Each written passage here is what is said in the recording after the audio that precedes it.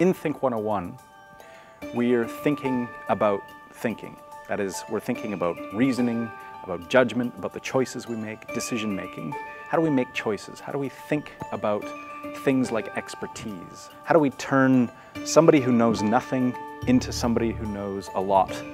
So what I think we're trying to do is bring that kind of scientific thinking, that rigor, that way of approaching problems, of finding things out of the lab and into our everyday lives.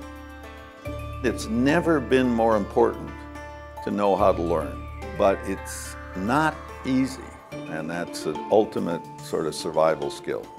You can plant entirely false memories, whole memories, into the minds of people for things that didn't happen. All that intelligence, all that experience, all that education doesn't protect you. I think part of being skeptical is keeping an open mind, but demanding evidence.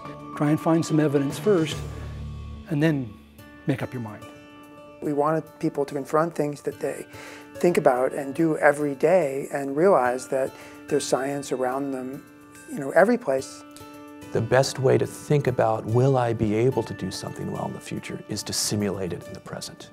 I would say to both skeptics and believers, try and base your thoughts and your beliefs on the evidence. I mean, that's what you do in many different areas of your life. The world doesn't really look the way you think it looks. There's not a simple panacea here. I personally find that the smartest people I meet are always willing to say they don't know something. Science isn't just for scientists, it's for anybody with integrity that really honestly wants to understand their world. Making mistakes is really important. If it feels easy, you're probably doing it wrong. People will quickly recognize that the letter string at the bottom will produce more words than the letter string at the top. Why would the order of the stockings affect my judgment? Oh, that was disgusting. Oh, what was that nice one? What was a really good one?